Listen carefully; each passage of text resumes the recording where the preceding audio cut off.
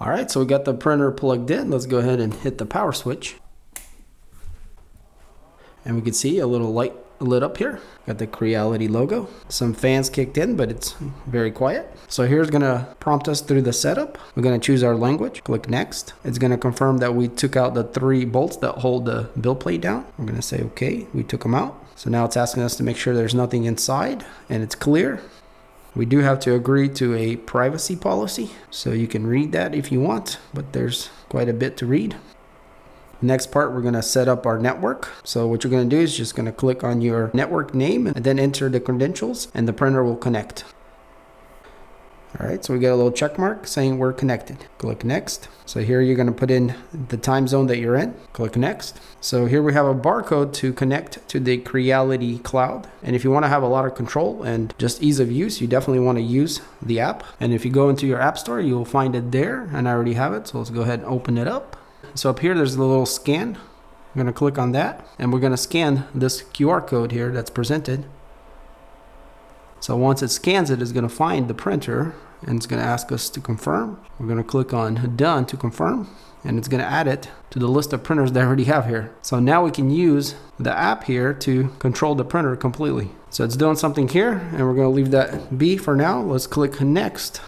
So for the next part is gonna do some checks and processes like the input shaping, things like that. And it's gonna take about 11 minutes. So we can go ahead and start and do that. And you guys can see a list here of everything it's gonna do. So we can see we passed all these tests, and now it's going to do input shaping. And then after that, out of bed level. And we can go ahead and grab this piece of foam from the packaging. So the bed does have to go up for it to come out. So when it's doing its input shaping, you don't really want to touch it or move it around, as it is calculating the resonance of the whole thing. So wherever you're going to use it, that's where it should be done.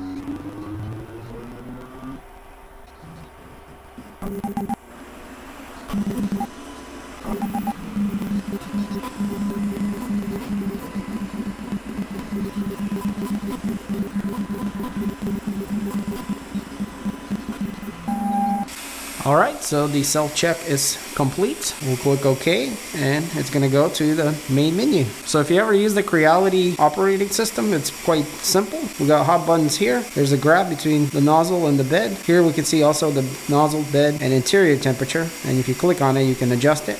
Also, we got a hot button here for the light, so you can turn that on and off. I guess we'll choose to keep it on. And fan controls there, so right now it's cooling down the nozzle. So here we have settings, movement and temp, then extruder. So this is how we're going to load and unload filament, and the cooling we've seen. Then we got files. So we do have some included files, and these are local. We also can read a USB drive, and the history. In the settings, you got a lot more things you can adjust. Quite a few things here. The screen off time can be adjusted, and I'm going to set mine to no settings so it doesn't turn off. You can also control the brightness of the screen. Go 1 maybe. Not sure if it's better for filming or not, but anyways. And then we got our network there and the camera. And here we have the settings that we can adjust. So you can do time lapses where it makes them automatically. The AI functions, it is on, and it's going to detect if certain things are going wrong. Let's say print came loose or something abnormal happened. And then down here we got a little help, FAQ, error history, and then you can upload your logs. So yeah, pretty basic. So I think for the next part, let's go ahead and load some filament. And we got here some Creality Hyper filament that's made for fast printing. And we can see this is the gray. So our filament will go here on the back, and it's gonna roll out from the bottom up. We're gonna grab our snippers, they're included, cut the filament on an angle, and feed it through. And it's gonna go around on the top here and then into the extruder. So one thing to note is make sure, I don't know if you guys can see, but your extruder lever is unlocked, which is this way. And as we push our filament through, we can kind of maybe see it go through there. And we're gonna go through the extruder, and once we feel like we're in the teeth and kind of down in there, we can lock it by going that way. And so now we can click extrude, and it's gonna preheat the nozzle and extrude it for us. And there it goes. And so simple as that, our filament is purged. So if we go back down to the display here, we can see that it's finished. So if we click on files, we do have a few options to print here. I guess we should start with this 16-minute benchy. We also have this super crazy 600 millimeters a second test. I guess we can do that. And also it looks like we have a little upgrade or relocation of our spool holder, I think on the side, but yeah, we'll check that out also. And here we also have some kind of base. In any case, let's go with this benchy. We'll click on it and you guys can see how long it's going to take, and the calibration is checked. We just did the calibration, but we'll go ahead and let it do it again just in case it needs it for this first print. We'll click print and it'll start, and that's our printing menu. And there's not too much you can adjust here while you're printing, mostly just the temperature and the bed and the fans, but yeah.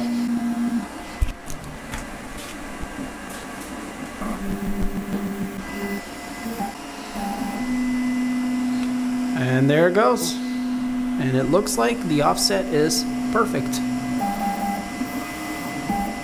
which is expected. Alright. I don't know if you guys can hear, the printer is pretty quiet. It is going pretty slow on the first layer. Well, I mean, it is quick, but not crazy quick, but I'm sure it's going to speed up here shortly after the first layer. But at these normal operating speeds, it's not loud at all. It's mostly fan that I hear, and it's a little bit of movement.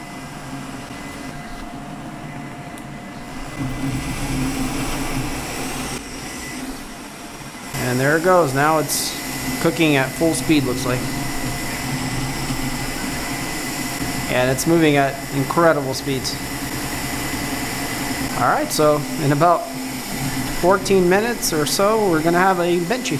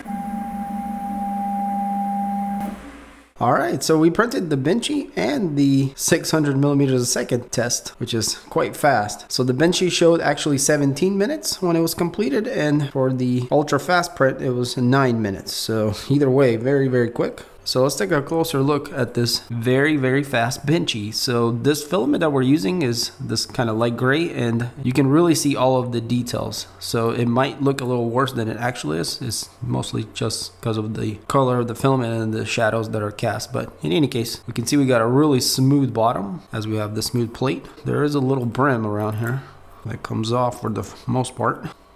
And if we look at the walls here, they're pretty nice. There's something a little bit there. But still, guys, you have to consider this is a super fast print and it's quite composed looking. No stringing, great overhangs. The box looks good. The walls here look pretty good too. And the top with the chimney. So nothing really to complain about, especially at the speed. So this print here is printed at an incredible speed and you guys can see it's pretty much perfect. So it is kind of just one layer all around. That's why it can print so fast. But this just kind of shows off the capability or how fast the printer can go at, maximum velocities. But yeah, you guys can see I didn't use any glue and the models seem to pop off just fine. Even though they do recommend using a little bit of glue because it'll protect your build plate. Because if the offset is not just right or something happens, you can really damage this thing easily. But for the most part, on these PLA prints, it's pretty safe. Or at least what it appears like, to just print straight on it. And our little brushes there are doing a good job of cleaning the nozzle. And I also noticed that it actually checks the height of the brush on those two ends there. Yeah, that's quite unique. But yeah, check out this pretty crazy print. We do also have a little brim. I'm not going to take it off as it's probably going to destroy the model here. But yeah, it's definitely interesting how fast the nozzle can go around these kind of shapes. So this is probably not, anything too useful because in reality, you're actually printing infill and all that stuff. But it just shows how well the printer can be composed at these kind of speeds and the walls can still look very nice.